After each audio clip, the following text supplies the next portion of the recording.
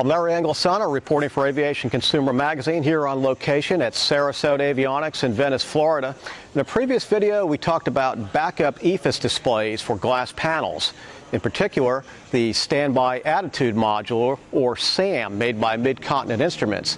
But that's not the only backup that's available for glass cockpits. There's also the L3 Trilogy.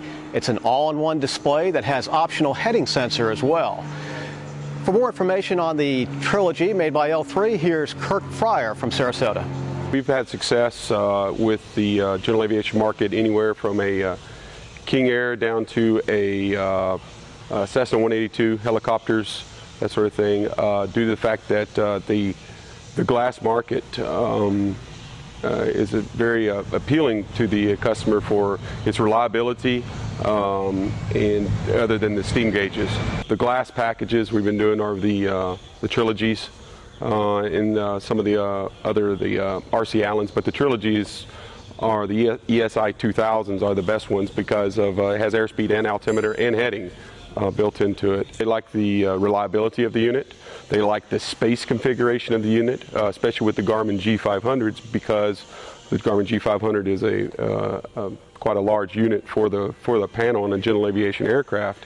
So the Trilogy allows the customer to fit it in some aircraft that it wouldn't be able to fit the G500 in, because of the ST requirements of having a backup airspeed, altimeter, and horizon. The installation is very simple. It's the basic units: power, ground, and pitot and static. So the hardest part of the whole job is cutting the hole in the panel.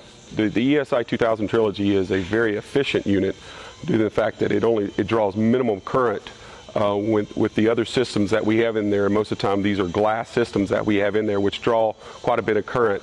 So the ESI 2000 is a very minimal current draw to the alternator system that usually is a 20 to 30-year-old aircraft with an older alternator in it anyway.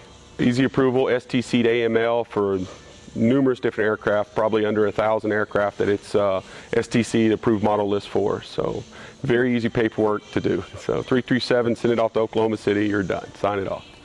You could read more about backup EFIS instruments in the January 2013 issue of Aviation Consumer Magazine. Reporting for Aviation Consumer, I'm Larry Anglisano. Thanks for watching.